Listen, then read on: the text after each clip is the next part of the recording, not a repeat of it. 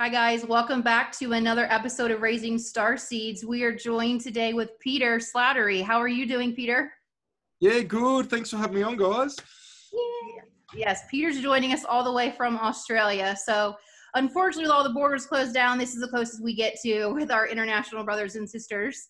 But Peter is an international author, and he is a multidimensional healer, intuitive, and you recently published and brought out a new movie, a documentary movie called Multidimensional. So what would you love to share? I was able to watch that with my 10-year-old daughter. She absolutely loved it. So what inspired you to bring that information out? It was a series of synchronicities of, James Gilliland, who's in the film, as well as John Vivanco and Jason Gleaves. It was just in a series of conversations. They were all like, you should just do your own movie.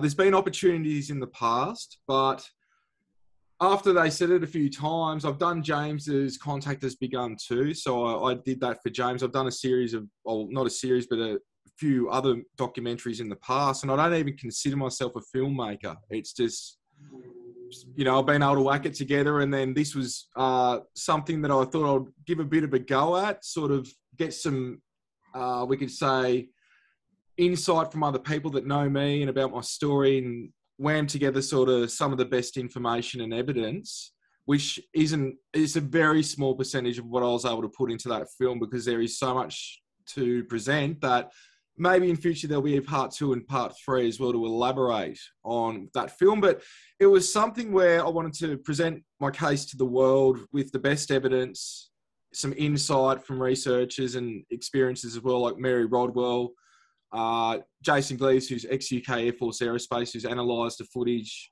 and James Gilliland, John Vivanco, the remote viewer. And something that was also on my mind with doing it, that's able to be watched by anyone, whether they're into this field, whether they're into the topic or not. It's just something I wanted to sort of put together that's digestible for the average person, and not go too far out, because I could go really far out with it, but I wanted to make it digestible. So that was the main sort of framework around that film. Yeah, I would say it's very easily digestible. Absolutely. And it brings in, I think it's a really nice balance between countering the speaking of the film, of your personal testimonies, and then showing the evidence as well. Right. But I found it very interesting, Peter. The scrolling, the end credit scenes, all your names are biblical. I find that, Peter, Mary, and James. That's right. I just, I screenshot it and I sent it to James Gilliland yesterday, and I said, look at all these biblical names of you guys coming together, and the hopes of showing people who we really are, our true selves, and going in with our higher self.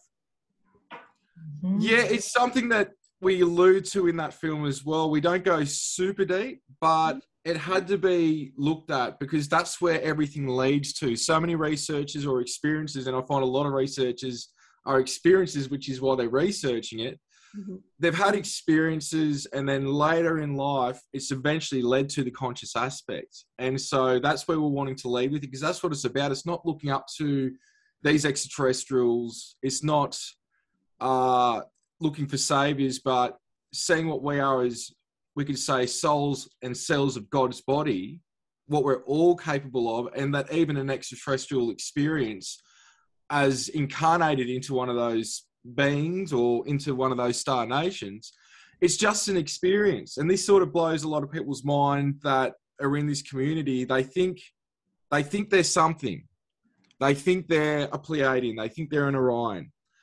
But what it leads to is that they're just an experience. You may resonate with certain star systems, and that's because you've been there multiple times, you've done a few journeys there, and you carry those frequencies within your soul. So I try to push and open people up more and more, going, all right, you're a star seed, but do you understand that that's just an experience, that you've been this, you've been that, you've done this, and that there's realms, we could say places that we've been, that there's no planets and stars, that it gets even more convoluted and crazier the more that you go up in frequencies up to what I call the celestial or the angelic kingdom. And is trying to put that in a way that's just digestible. It's simple and it shouldn't be complicated, but the process is convoluted. But once you get it, you start to see, all right, you've got to take the linear aspect out of it.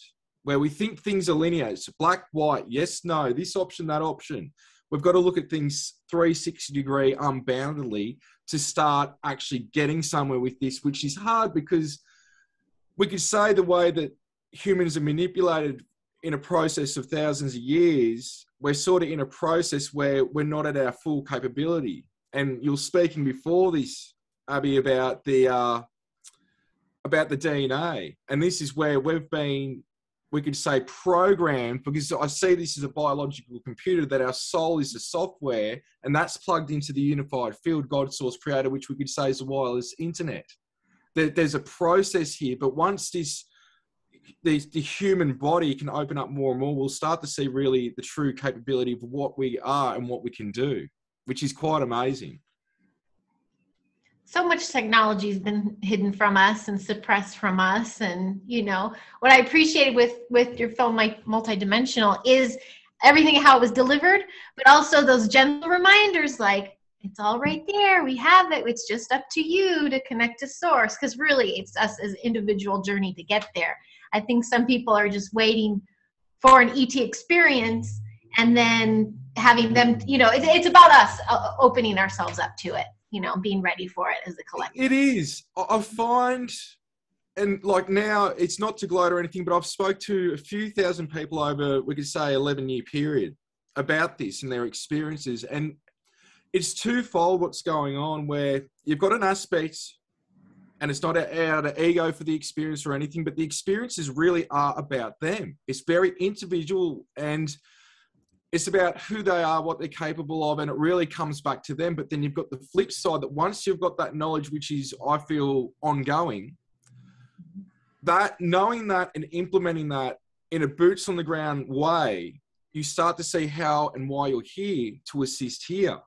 So the contact experiences are about you, but then it's how to help here. And then you've got a flip side of the experiences where it's not just doing it individually, but now for small groups and communities, now taking it to group contact, which is a twofold thing. And that's where the years that I've been doing, they call it CE5, but it's really just connecting with those that are open to connect and making sure that they've got positive energies and the reasons why they're doing it as well as us. But it's something where I find a lot of people that already experiences, but they haven't had contact with other people around, or they are new to it, and or they had experiences with CE5 groups or as a group, but it's like not happening for them yet by themselves. And sometimes there's a bit of this, I want the experience, but stop only the way I want it, or I want to control the situation, because that's one of the hard things, is really surrendering to the experiences.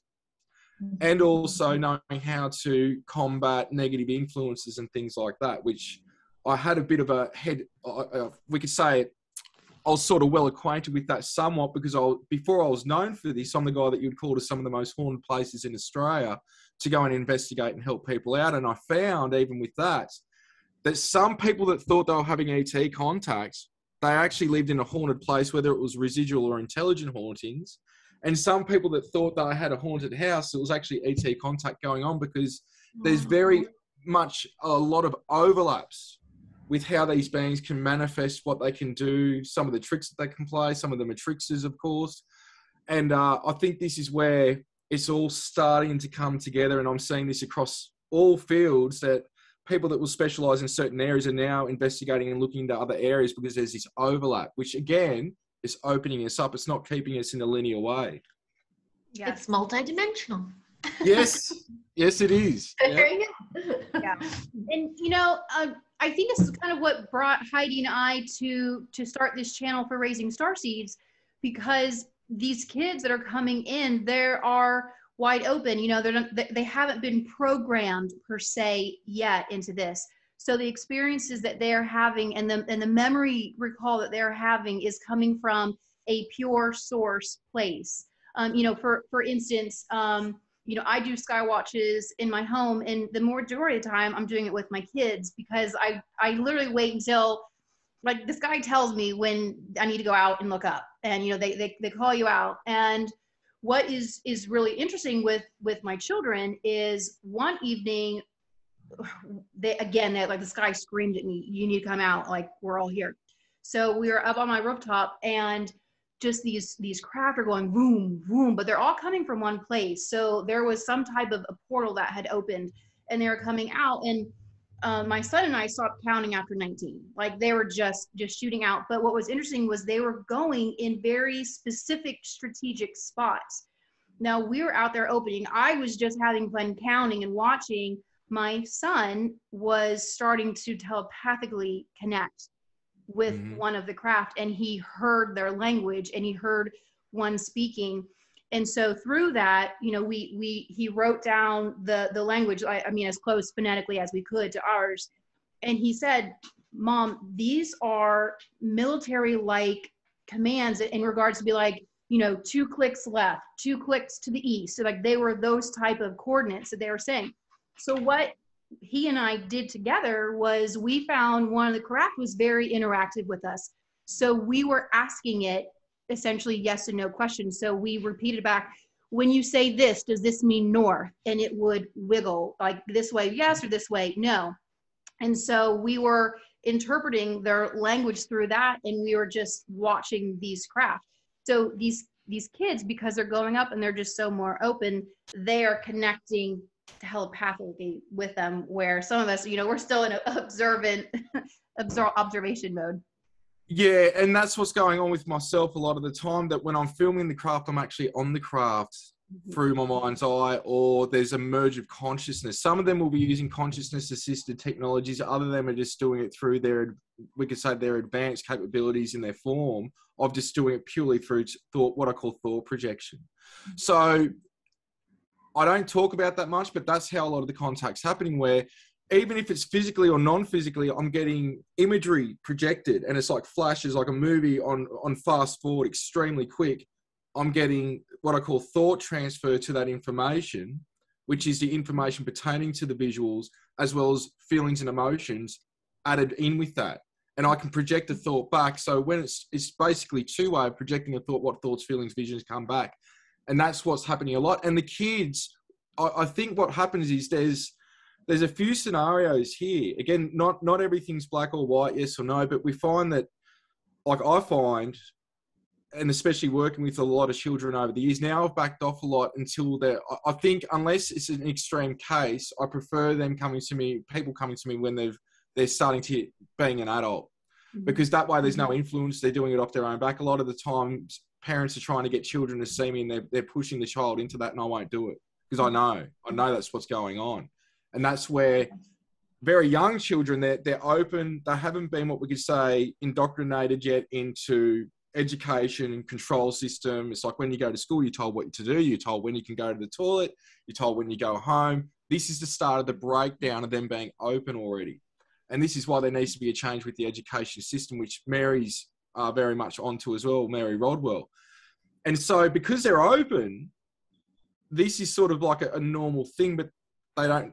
It's sort of like, who do you talk to, who don't you talk to? And that's where even that's a form of even shutting down, because they're in a world that unfortunately a lot of people would think that they're mentally ill, or they're crazy, or it's their crazy imaginary friend, like it was for me. Even in adult years, people thought that until they see one of the beings or the crafts with me. So and then what you've got is that process as they get older. There's a few things that can, or a couple of things that happen and more, where they'll either continue on that journey, and I see that repeatedly with a lot of children. They know how to deal with it. They know who to talk to, who not to, or they shut down, and then something later in life, an experience activates and opens them up again. And I think there isn't a right or wrong way with this. I think even when they're shut down, it's programmed that way on a soul level, that, all right, you're going to know that something's not right. You're going to go through life doing this, this, and this. And then when you get to this stage, we're going to pop back in and we're going to work with you. And that sort of is like a second awakening phase, we could say. So it's very, very layered in terms of when it's coming to the children and raising starseeds.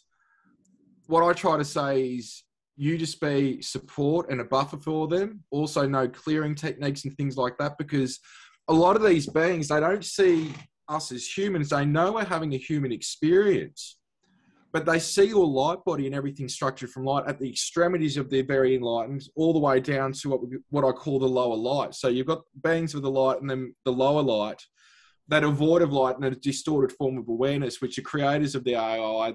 They're working with this sort of network, which is archonic, demonic, reptilian, various entities within it, that at the extremities of both ends, they see your light. And so it's almost like a moth to the flame when there's attacks, or there's repeatedly negative dreams or negative night traumas and things like that, that this is where the parents need to be able to, again, not lead on, but hold space, know how to clear. And if so, and they feel the child's right for it, show them some clearing techniques or prayers that can assist them to be their own master, even though they're very young. It's something where the parent can't always protect them, especially in a sleeping situation, that they learn some tips and tools there, because what they're trying to do is shut that light down. They're trying to diminish that light because they don't want another soul waking up that's contributing to the awakening here. So it's a big balancing act. Very much so. My son, I reactivated myself with my son, because when he was very young, was going through the night terror stuff.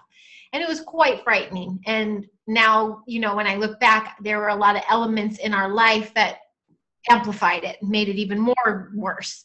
But I had such experience as a child, and then I have mind wipes. I have total memory loss of a lot of things, and I had a little quiet era. But once my kids came in, I was reactivated, and I learned how to clear myself. I taught him how to clear his room. Now I'm like, it's my mission. You know, I'm like, okay, this is what I got to do. This is all about the kids. And Abby and I connected too, because normalizing the paranormal. I'm tired of the fear base behind this. Like, this is such a beautiful experience, knowing and trusting there are multidimensional beings around. And I was honored to have a mom that was like that. In Pacific Northwest, I had Sasquatch experience. You know, it could have been quite terrifying for a kid, but my mom's like, cool, what do you say? You know, like, normalize it. And I'm really trying to do that with the kids now, but I just wanted to say that. Yeah, no, and that's a hard thing too, because I've worked a lot behind the scenes talking to people with Hollywood and opportunities with my own show and things like that. And it's like, look, I want control, not to be in control like a controlling person, but I want the evidence to be real, and I don't want this to be fear-based anymore, because it seems that the fear-based stuff is what gets the attention, it's what gets the views. But if you tell it exactly how it is, it's already so fantastical that it's already entertaining, but yet educational at the same time. And I think just for so many years, the negative's just been the form of entertainment for so many people.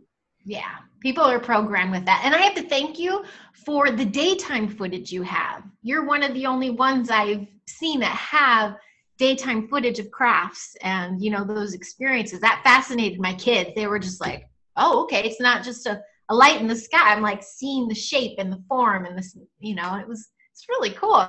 And that happens to you often in daytime over there? Yeah, well, as you can see on the YouTube, I think in the last 2 or 3 weeks, I've been able to film. There was twice that I've had communication with them and went out and they were there. So it's a regular thing. It comes and goes. I would say that only a very small amount of stuff am I even able to film. So it's just, yeah, I happen to get daytime, nighttime stuff in the house. It doesn't matter where I am, what country I'm in, or what time it is. It's happening when it happens. I tend to think that some people, they're aware that something's around during the day, but they can't physically see it. So many people have been with me and they can't see the craft. Sometimes they can if it's extremely low, which you can see with some of the sorts of footage. But the problem with that, I'm trying to zoom up and it's even more shaky because I'm trying to get detail as much as I can. So you've got to be more accurate. And a lot of the time I'm not using a tripod, because the last thing you've got time to do is go and get a tripod. You just got a camera, you're trying to capture it. But yeah, it's a regular thing. And yeah, it's been ongoing for many years now as well. I was actually afraid last week that if there's a cop nearby, he was probably going to pull me over for drunken while driving, because there was a craft in the sky in the middle of the day that I was watching. And I just like kept looking over and my car was swerving. But yeah, I mean, even during the day, you can feel them. And oftentimes for myself, they literally say, look up, look up, look up. And yeah, and they're just right there. A lot of it will look like it will be similar to a star, or it will be like a black dot, which would be the shadow of the hole underneath the craft as well. Mm-hmm. So they're the two things. Look for something that's up there, that's bright, or it's sparkling, or something that's reflective, or that shadow type effect. It just depends on the angle, where the sun is, all those types of things. But a lot of the time people will be with me, they can't see it, but they can see it on camera. They can see it when they're looking at the camera viewfinder, they can see it, and then they look back up and then they can see it. Because now they know what to look for. I think people are thinking that contact a lot of the time is something that it's not. And whether it could be due to the crafts being up high, it could be a type of craft or an object in the sky that they weren't expecting, that they didn't think extraterrestrial crafts would look like that. Or a lot of the time, it's just beings in their light body, their Merkaba, which is their light vehicle. It's not an actual craft, it's their essence. It's what they are. So, yeah, there's different components. Some people can't see great long distance. So, you know, again, it's that thing where you've got to go with the knowingness, the feelings, the intuition, the epiphanies, the concepts and knowingness of when you've got those feelings coming through. That can be the divine self. It can be other aspects of yourself as well. It can be spirit guides. It could be ETs. It could be fairies, Bigfoot, a number of different things. But that's the thing that we've been shut down from is, and it's a hard component to, and what I do with this is try to assist people to break this down. It's not to say you don't have your own thoughts, but that's one of the main mechanisms that contact's happening is through thoughts, feelings, epiphanies, concepts, knowingness. And us as humans in recent times, we're programmed where if you can't see, touch, taste, smell something or get external validation, we tend to doubt it. And this is where the more that you play with that, the more that you're going to get hits, the more that you're going to start foretelling stuff because your intuition's right on a lot of things. Especially with women, women are very connected through the feminine because we connect to the spirit through it. So I say to a lot of women, how many times have you knew something was going to happen, but you didn't say something and then it happened? It happens with men as well, don't get me wrong, but women are more in tune. So because they're more in creative thinking, they're more open, and that's how, again, we connect to spirit. And they'll always say, yeah, well, I've got that, you know, that knownness so many times this is going to happen or that happens and then it happens, but I didn't speak up. Why? Because I just thought it was in my imagination. I just thought it was an idea. That's the communication coming through. And the more, again, that you play with that, the more that you can exercise that and strengthen that. It's another sense. That's all it is. Yep. You know, I've told so many people this. This was taught to me, and it's helped a lot with knowing intuition. You know, it's that intuition and ego. I always say, you know, like that loving little bastard ego is what I call it. But you know, when you're talking about, you know, thoughts coming in, because some people wonder, like, how do I know if it's my thought or someone else? And so I said, always ask, is this mine? And then snap your fingers. And literally like when you snap, that is truth. Outside of the snap is ego, because you're giving ego once more time to question it and to analyze it more. So if you're ever wondering something, just snap your finger, boom, answer's right there, because that's our innate knowingness that we have. Yeah, and that's the balance as well. Like you said, you know, you've got the ego aspect and then you've got the spiritual aspect. Mm-hmm. A lot of the time too, what you feel is an energetic component. And what I mean by that is that we have touch, which is a sensation. Like we get a sensation from that, which is one of the five senses. So I say to people, be aware of just energetic sensations. It could be temperature change. It could be goosebumps, hair standing up, an energetic feeling on the body. It can be a number of different things that come through, but what's in effect actually happening, whether you're having physical contact or not, something's light body is overlapping your light body, and that's a physical byproduct. And you'll even know that with specific beings, they'll feel a certain way. Some people don't notice it, but when they're with me and I get them to do energy exercises and they can feel it with their hands, we're very sensitive there. So a lot of the time people will start off feeling the energy there, but then they'll start to feel it in other areas and they'll be like, I get it now, I can feel the energy. Because they're just not acquainted with it. They're not able to sit for 5 minutes and just be the observer. Mm-hmm. And so it's opening up in different ways that you can even feel the energy when the contact's happening as well. Yep. So you have to lean into it, you know? Yeah. And just be open to it. Like I say, it's not bad. It's not like you've got to be discerning.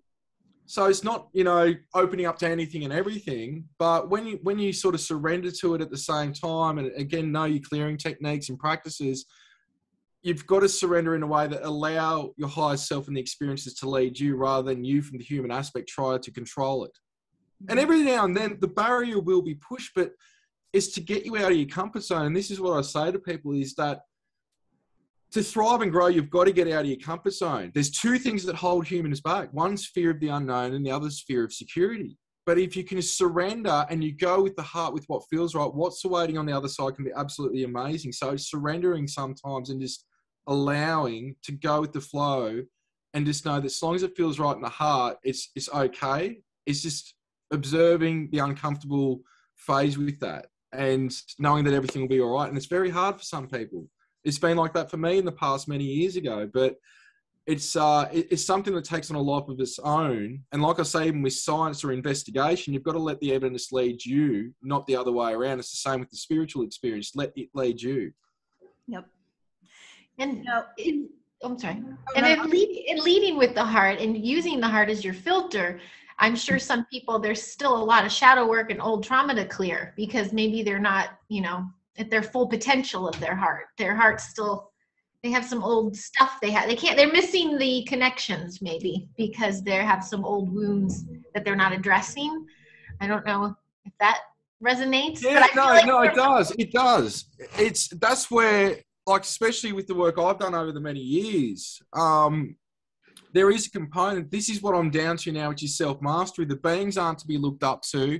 They're not your saviors. We're here. We've come from all that. We've already done all that. We're here to help here. Now, it's amplified for people like us. And I believe it's amplified for the whole human race, and I'll elaborate.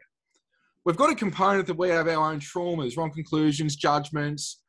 Some people have been sexually abused. Some people have been violently abused. It could be verbal abuse in the home upbringing, bullying at school. There's all this crap. We've got stuff there. But what I was shown was that the strongest souls have come down here to help at this time, specifically around the World War II period, to where not only are you going to have those experiences, unfortunately, but you're also breaking down the traumas and wrong conclusions, judgments, everything that's from the ancestors through epigenetics. So not only are you clearing your crap, when I say to people, when you're clearing your crap, not only like when stuff's coming up, is it your stuff? And you'll be able to know when it's yours, but is it your ancestors as well? So it's almost not only have we got a double whammy, it goes throughout the lineage. So you've got all these different things, whether they're traits, whether they're traumas, whatever it is that's stored in us. It's really more bigger than what people think when they got to clear their stuff. And this is where really working with being the observer. And what I mean by that, there's something that I do usually 5 days a week at least, where for 40 minutes to an hour, I blindfold myself and I earplug myself. So what I'm doing is I'm depriving myself of sight and hearing. So what's happening, I'm cutting a few senses off, which is opening up the other senses. And all I'm doing is being the observer. Now, I'll give people a tip with the way I operate, and probably one of the reasons why I am where I am in terms of experiences is, yes, I don't try to control them, but my motivation every single day is to help at least one person, one-on-one, like help just one person. It's usually more than that. But what can I learn or experience today to be a better person and to be of service? That can initiate, it could be in a vision. It could be an experience. It could be the beings that teleport or they manifest in front of me. It could be a meeting with myself. You need to work on this, Pete. You need to work on this. And so your stuff's going to come up. And it's a process where over many years for myself, I've gone through a lot of different, we could say a colourful past, which a lot of people, I've talked about it before. And I've worked through a lot of things. And so I don't think it's a process of you're going to always be like, you're going to get to a master and everything's done. Somebody that I'm a big advocate for, I don't know them personally, Joe Dispenza. Great work, amazing human being. I point a lot of people towards his work. And I heard on their podcast recently, they said, do you still get triggered? I think that was the word that they used, or pissed off, excuse me, whatever. And he said, yeah. And they go, what do you do? And he goes, well, I just go into my office for 30 minutes until I can process and work through it. So it's somebody like that that's been helping people for many years now. And I could tell you, I pretty much know a lot of the biggest names in the community. They're still working through self-mastery. So the thing is, as long as you're being the observer and not going into reactionary mind, and this really comes down to even as with children, with people that look up to you, these are big things to sort of spark into one's consciousness. we've got a component here I've spoken about before many times. I've shown evidence for it, and with the Shiji material, where we've got the R part of the brain. Now, the R part of the brain sits right next to the pineal gland. It's where we get triggered. It lights up. But what's happening, they say it's also fight or flight. Well, what I say to that is, well, we had fight or flight before we had the R part of the brain. Before we had it, doesn't make sense. Well, science says, and they can't agree, some say the R part of the brain was introduced 13,000 years ago. Some say it was 100 years ago. My material goes back over 200,000 years, and it was actually put into the earth human by the reptilians. It's a biological implant, from my opinion. And what's happening is, scientifically, that when you get triggered, it lights up. It's grabbing that negative energy, and it's feeding not just other entities, but it's feeding the artificial intelligence they created to hold a frequency for where they can stay. And they're staying behind the veil. And this is the fallen ones, which we could say the opposing of the angelic and the Elohim. They were once the same, but they fell. Now, this is getting a little bit deep, but what I'm saying here is that when you get triggered, there's a few things that happen. You can either get over it, you can move on with your day, or you can let it affect your day and you start to go downhill. You can cry, you can get upset. Nothing wrong with crying, of course. You can start to be verbally abusive, you can be aggressive. It's not productive. This is what we've really got to push through at the moment. This is where I say, ET contact, all that's fine. This is where it's led me, that we are powerful beings and we've got to reprogram the human race from within to its full potential. So in one way, when we get triggered, you've got two choices. You can either go into observer mind or reactionary mind. Reactionary mind is what a lot of people are programmed through, seeing their parents act a certain way, children act a certain way. It could be punching the wall, it could be yelling at somebody, whatever it is. Again, not productive. But the way that you rectify this is, the first key is being the observer and acknowledging when you're being triggered. So when you're being triggered, if you can catch yourself, what I say is you're 80% of the way of rectifying it and mastering this. Now, the hard part is diverting and changing your thought pattern into how you will react. You get upset, you yell, whatever it is. You don't want to do that anymore. So what you've got to do now is observe, catch yourself. What can I do that's productive with this situation? Can I fix the situation? Can I rectify it? Or I say to some people, even thinking about a rainbow unicorn, it's a bit of a joke, but what I'm saying is, when you get triggered, if you can swap it from going down one path that you're used to, which is going to bring you down depression, anxiety, upset, if you can acknowledge it, change the thought pattern, you scientifically start to create new neuron pathways in the brain, to where over time you keep building more steps. And every time you get triggered, it's going to get easier to move on from that scenario. So this is the war that we're on right now. And it's the war on thought. This is how they've got us. It's not the negative ETs. There's a negative force out there, but they've got a positive, what I could say is a positive thing in a way. Not that I condone what the negative do. Don't get me wrong, but it's using the negative of you seeing how you react and changing yourself. So you raise your frequency, and it's like, this happens, all right, you can be negative, or you can be the observer, change your thought pattern and rise above it. And what happens is you start to see, this isn't how I want to feel all this down here. I want to feel like this up here. So the negative, in effect, is showing you how you don't want to feel, so you raise above it so it can't affect you. So it's a twofold thing. It's almost like it's backfired introducing that R part of the brain. And this is really where we're at now, especially with children, showing them to, I could say, think about things in a different way rather than getting upset and responding in certain ways. And of course, we're all going to get upset, but they're the future. They're the future of the human race. In a lot of cases, I'm saying that the teachers are actually the children, not the parents. Mm-hmm. Totally. You know, so that's a bit of a rant there. I hope that makes sense what I said anyway. Well, now, I want to add on to what you were saying is, one thing that I personally have learned is that when I am getting into a triggered state, is I send gratitude to it. Thank you for this opportunity arising. So now I can look at, why am I feeling this way? What in this moment?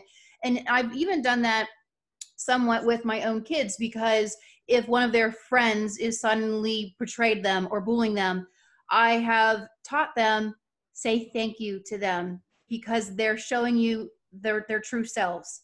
thank you for showing yourself to me. Now I can choose what I'm going to do with your truth. And so, you know, that's a way of reworking that and rewiring. And I love you're saying that how it's growing new neurons about how you navigate this situation. But, you know, again, it was something that my Tijetan showed me in regards to, you know, so often people are wanting, you know, to look up and to be there. But his words to me was, we want to be where you are at because your souls are being given so many opportunities of growth right now. You know, they're just doing the same stuff that you've always done, you know, or in our other lives we've always done. Earth is such a learning planet that we are given multiple opportunities to expand and grow. So when we are reaching those places of being triggered, I love that. It's growing new neurons, and you're again, your soul's expanding. Yeah, it's just, what are you in alignment with? A lot of people are stuck in a certain situation. They're stuck with a repeating pattern. And again, like I was saying earlier, it's getting out of that comfort zone. It's not going to be comfortable. That's why you're getting out of your comfort zone. It's just, it's a byproduct of it, but it pays off, and it's an ever-going thing. So this is where, for example, I might have somebody come to me with needing assistance with clearing, and then they'll come back a few months later, and I'm like, have you been doing your clearing? Oh, I do it like once a week. No, you've got to be catching it daily. I do about 100. People go 100. Well, there's a lot of stuff from the public. There's a lot of hate mail. There's a lot of lovers as well, but there's a lot of thought projection going on at me. So I've got that. Then I've got, you know, I could say covert groups doing things as well as extraterrestrials and what I call the lower light doing stuff. So it's something where I'm not saying you've got to do 100 clearings a day, but I say to people, even if you're doing a ritual of it, like in the morning and lunchtime and afternoon, or even just every afternoon you get to the end of the day, or you start your day with doing a clearing, start to try and get it part of your program of your daily life to clear energies, observe what's going on. What's my place in this today? Is it my crap? Is it somebody else's? Being the observer with it. It's got to be something that's kept up on a regular basis to keep the energies clear, basically. So it's a bit of a process. Yeah. Absolutely. Do you have the same clearing you do every time? Like I know James taught us, you know, he uses at the ranch. Do you do a similar?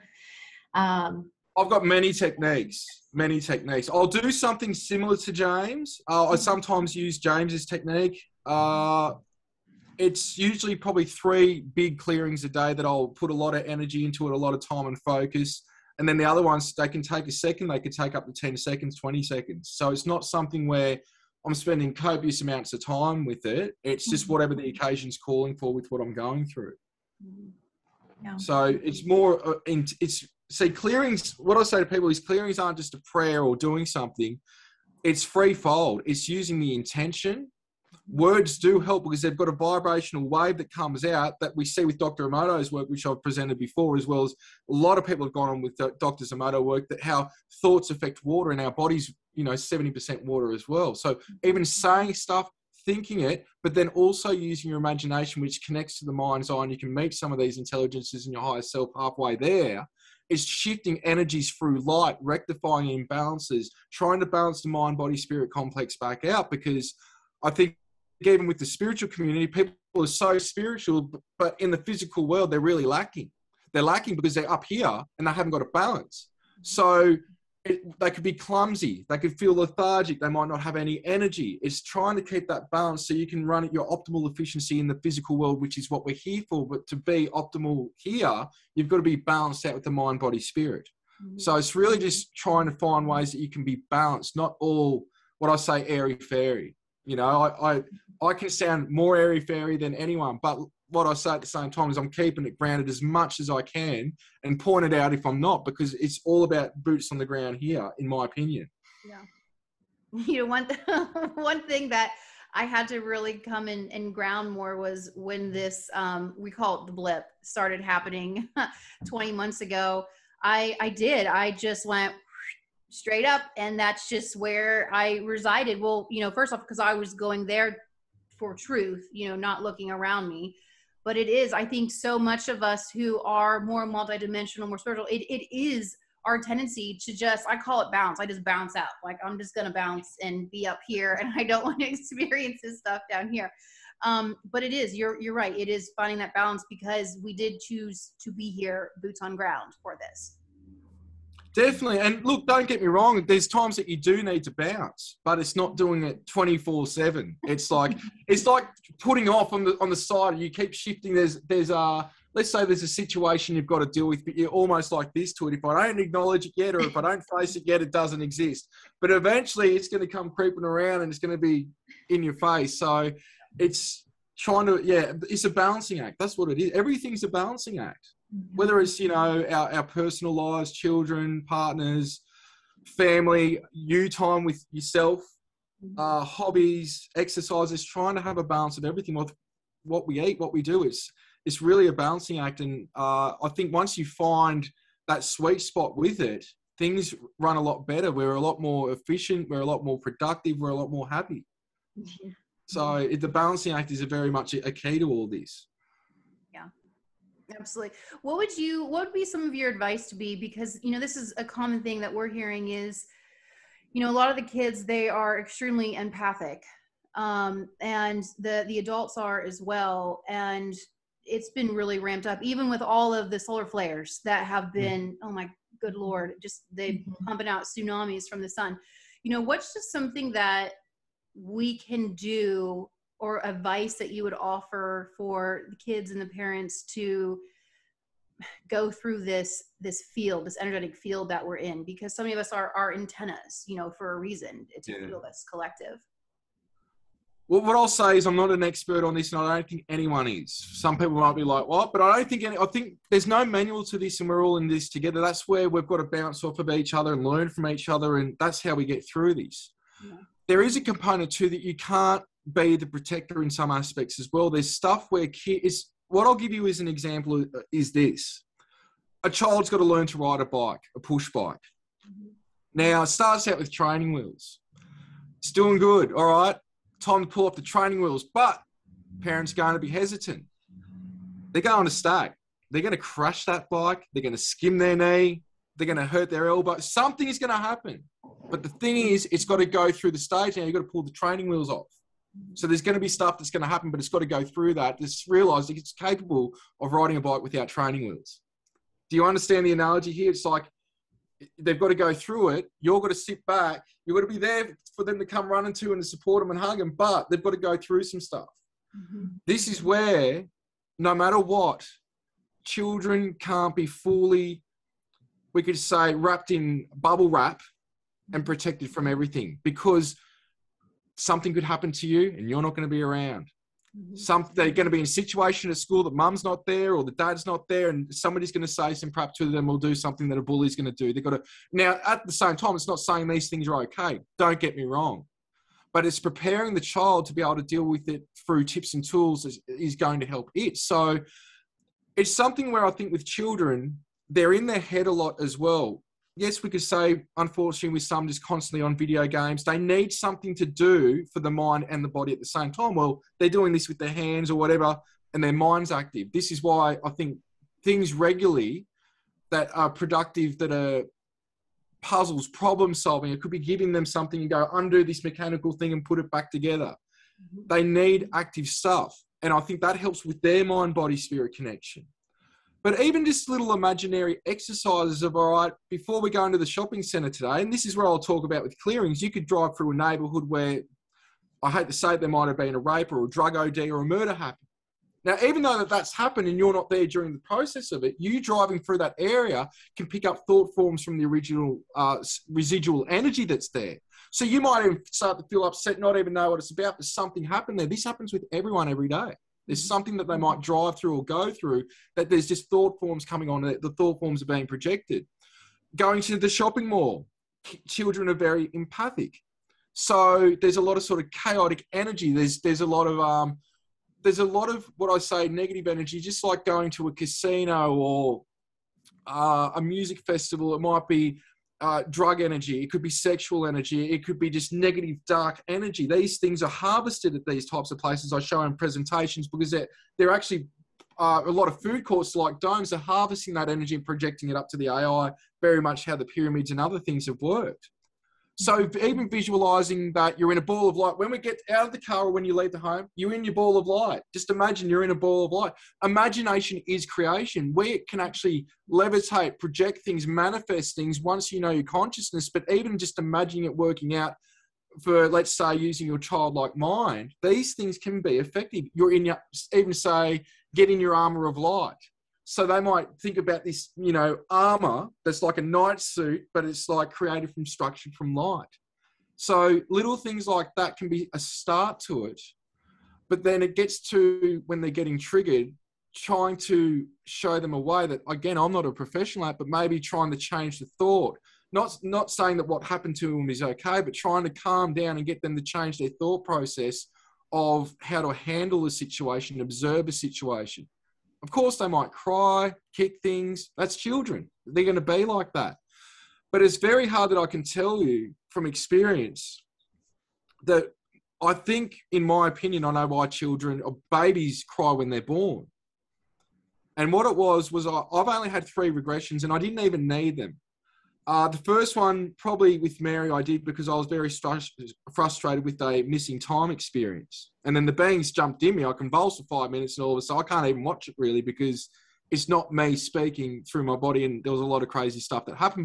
But the third time, the second and third time, it was more trying to talk to the beings and get information that I wasn't getting at the time. And I knew it all, what they said anyway. But on the third time, the last time I was hypnotized, I came back to the body that hard that I cried for about 45 minutes straight. And everyone's trying to get something out of me. And they're like, what are you crying for? And when I could get it out, I said, I know why babies cry now. And they said, why? And I said, because it's so friggin' heavy here.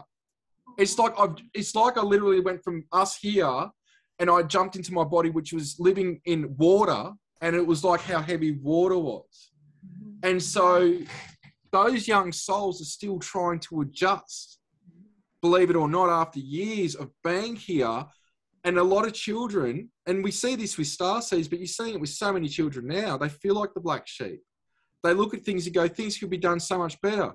Why do people treat each other that way? They're looking at things that are logical that we know isn't right going on, asking why is this happening, yet no one's doing anything about it. And this is where the kids are the future in that way. It's like each child has a potential to create a huge change in this world that's going to have a ricochet effect around the planet, that enough of them doing it, including us doing it now, it's going to take us to that bigger and brighter future and that better day. So I think it's trying to find what works for the children, what empowers them to empower themselves, but also using your imagination or getting them to use their imagination to work on things and not just see that what we're saying here is it. Again, like I say, we can only see a fraction of 0.005% of physical matter, which is a very slim part of it, which is the visible light spectrum. That's all we're seeing scientifically. We've got our senses, we've got our smells, our taste, we can hear things, touch, but we've also got other senses, which is emotions and feelings, thoughts, and the mind's eye. And the more that I think children explore those things in a way that's not looked down upon, this is where we start stepping back into our true original state that we were thousands of years ago. What the human is capable of is absolutely unbelievable, but it's going to be through the children that we get to that next level. And that's where it's, again, not leading them on. Everything's like go and get your crystals, make a crystal thing. If they want to do that, cool. But what I say is, don't you as a parent get them to do that. If they want to do that, you explore that. If they want to talk about ETs, let them talk to you. You don't talk to them or lead them on. What do they know? Because that's what they need. They need somebody to listen, not to tell them what's going on, what the parent theorizes is going on, because the kids are more open than the parent. So it's not right anyway. But what I'm saying is I'm trying to show some ideas and I guess say some stuff to look at things from different avenues that the parents haven't seen, because sometimes I have found the parents leading on. The parent going on about spiritual stuff all the time is actually being harmful for the kid. Because what's happening, that's not that child on a soul level. If they want to talk about ETs, they'll be talking about it. Don't you shove it down their throat. There's a balancing act here. It's like parents forcing, I want my kid to be the best tennis player on the planet. The kid doesn't want to play tennis, but yet you got them at tennis lessons. They're miserable. They want to be playing a violin or a guitar. That's what they'd rather be doing, as an example. And think about how detrimental that is. So this is where some parents don't want to hear what I've got to say that are in the spiritual community, because I see that, and I will not tell any parent how to raise it. I'm trying to just give some advice and out-of-the-box thinking here. Being somebody that went through this and I had no help because my parents were shut off from this. I love my parents, great parents. They've seen all this now. So they know it's real. Thank God it's a great relationship. But there is a fine line between, but what I'm saying, you leading the child on and opening them up to this in a way that's not beneficial for them because it might not be their soul journey. And I'll say this. Some people don't need to know what we're talking about right now. It's not out of ignorance. It's not out of me being controlling. It's not out of ego, anything like that. What this is, as I say to some people, if people or those that you know would give the shirt off their back to help a fellow human, that's being a good person. That's all we need is good people. Mm-hmm. If they're meant to open up to the stuff that we're talking about, when and if the time that comes, fine. But this is where I thought years ago when I was on television here, it was like Good Morning America, but Australia's version of it. A lot of crap talking about astronauts and politicians and military that had experiences because I knew they weren't going to believe me. They were treating me like my contact was like an imaginary friend. It hurt. Everywhere I went, I could see this in windows when I'm walking down the street. Mm-hmm. And it's not like that now with my hometown. But why I'm saying this is I look back in a short period and I had this epiphany one day that was, no wonder they think I'm nuts. If they're not open-minded or experience something and their main form of information is the mainstream news, I'm going to look nuts to them. So at that time, I backed right off. But more people started to come to me because they now had found somebody through that mainstream format. You're not crazy. I need somebody to talk to. And they started coming to me. So what I'm saying is I was once trying to push disclosure on to humanity. Now I don't care. It's going to happen no matter what. And even the ascension process isn't for everyone. Mm-hmm. The ascension process, there is going to a new earth. There's going to another dimension. There's obtaining the rainbow light body. But we're forgetting about the earthly ascension process of just raising our frequency in the earthly experience. And that's what we need to be focused on now. We've already done all that. We're here to help others go through their ascension process. And that's the hard thing now. And that's what the children are here for as well. Mm-hmm. Yeah. Those who are meant to hear the call will. And yeah. So it's a balancing act. Yeah. That's what I say. Like, some of the children I've met, even through Mary Rodwell, blow my mind. They make what I'm going through pale in comparison to them. The knowledge, the wisdom, and seeing the parents deal with it. They've had some experiences, but like I said, they're not leading on or anything. And yet you're talking to this child, and you're literally talking to an ET. They're highly intelligent. You could go and look up the scientific facts that they're saying, and you're like, how the hell do they know all this? And you meet the parent, and you know that the parent's not sitting there talking about this, projecting it onto them. I know that the child themselves have experienced this, and that's their knowledge. And that's when you're like really blown aback, or they're speaking a certain language, or they're able to do certain like abilities. I've seen abilities that I can't really speak about, but you think about levitation, all like telekinesis. They've done some crazy stuff in front of me. I've done some of it too, but they're at a level that, again, it's child's play to them, and they're so young, and they're stepping into here, and it's like we've got masters among us right now. Mm-hmm. Yeah. Yep. And, you know, in regards to, you know, your children, it is just because they're tuned in and they have these abilities doesn't mean that they're going to do anything with them necessarily in the way that you might want them to. You know, my oldest daughter, she came in with incredible abilities, wide awake. She didn't like it. And, you know, and she came to me and she said, I don't want this anymore. And I told her, I said, you have free will. If you don't want this, you don't have to do anything with it. So she shut herself completely down. You know, it was an active choice of hers, and it caused her massive migraine headaches, and, you know, and she suffered physically for that for a while, but she didn't want it. She made that choice. And, you know, and one of her, I did a session, was talking with her higher self. She's just here to experience. She's just here to be of light and to experience.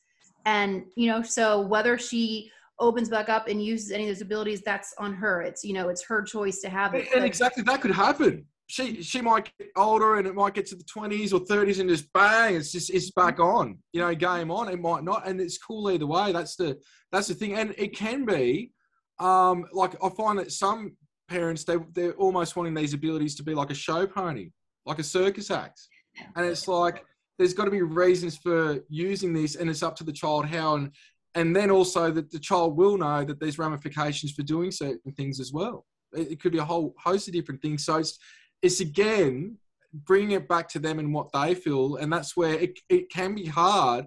I've had to shut myself off a lot. I've got to shut myself off a lot every day so I can get some silence, so I can get some seclusion a bit, because I could be open multidimensionally all the time, but I prefer to do it when it's called upon and when it's needed. Otherwise, I shut myself down, and then if it's urgent, they will pop in and we will have a visit, what have you. But it is a balancing act with that as well, because you can't be just 24 go, live, breathe, extraterrestrial stuff and spiritual stuff.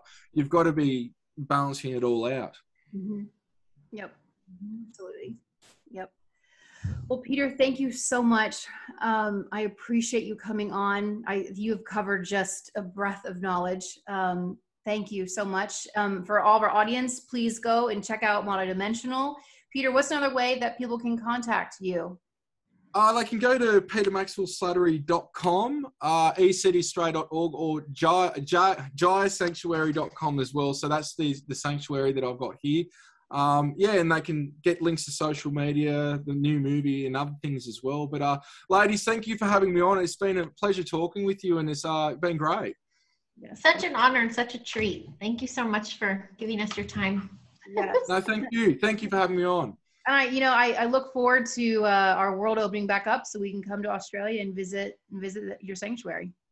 Yeah, and likewise, I can't wait to get back to America and see some of America again and get back up to the ranch. And yeah, it's been hard for everyone. So hopefully those borders all shut down very soon. Yes, we're ready for it. Well, for everyone at home, we will put all of Peter's links in the description. And again, Pete, thank you so much for your time. We really appreciate it. Check out Multidimensional and with your kids. Yes, I got it on iTunes. Where else can they find it? I got mine on iTunes. Where all can we get? I did Amazon. There's iTunes, Amazon, Google Play, Vimeo, I think it's called Voodoo, and Microsoft, but it's also rolling out through many other platforms. That's the main ones that it's on at the moment. So it's still rolling out in some countries. I think you'll be able to get it in any country if you find the right format, but it's still rolling out. So yeah, for those that can't see it at the moment in their area, keep an eye out because it will be available shortly. Perfect. And and for all the parents at home, again, I watched it with my 10-year-old. She was captivated the entire time. She loved it. So it's family friendly. Wonderful delivery. It is. Mm-hmm. It was. It was great. Thank you.